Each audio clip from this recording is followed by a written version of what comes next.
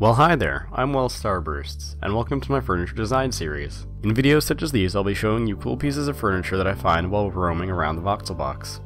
Today's contribution is provided by Ryan M16 and consists of 4 different chair designs. We're also going to be learning about a mechanic in Minecraft called no physics, and how we can utilize it in our builds. All 4 of the chairs require the use of no physics to create. Either the Voxel Sniper plugin or the Paintbrush plugin work. Both of these tools have the option to change a block without updating the block's state. This enables you to have combinations of blocks that would not regularly stay together in Minecraft.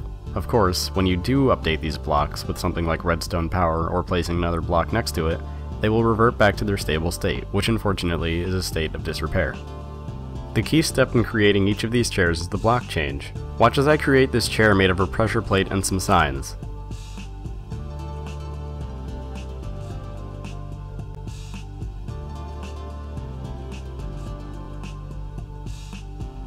Now watch as I replace the center block with a pressure plate. Again, the key part is the change from a regular block to a pressure plate. This is very easy to do with a paintbrush. Simply left click on a pressure plate to add it to your brush and right click on a block to paste it down.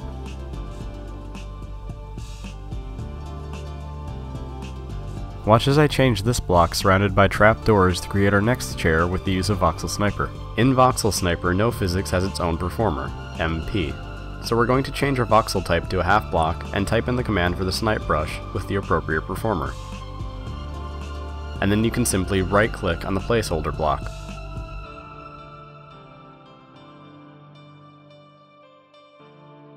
You can do the same with our smaller chair made of a stair block.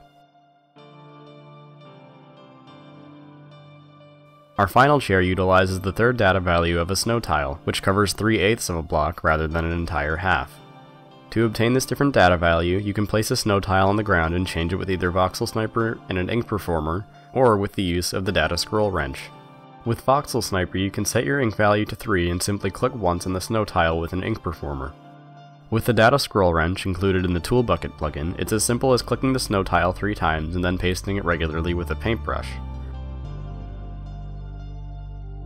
By the way, if you had no idea what I'm talking about with all the Voxel Sniper stuff, you may want to check out my series of tutorials on it, starting with the basics. The link is on the screen.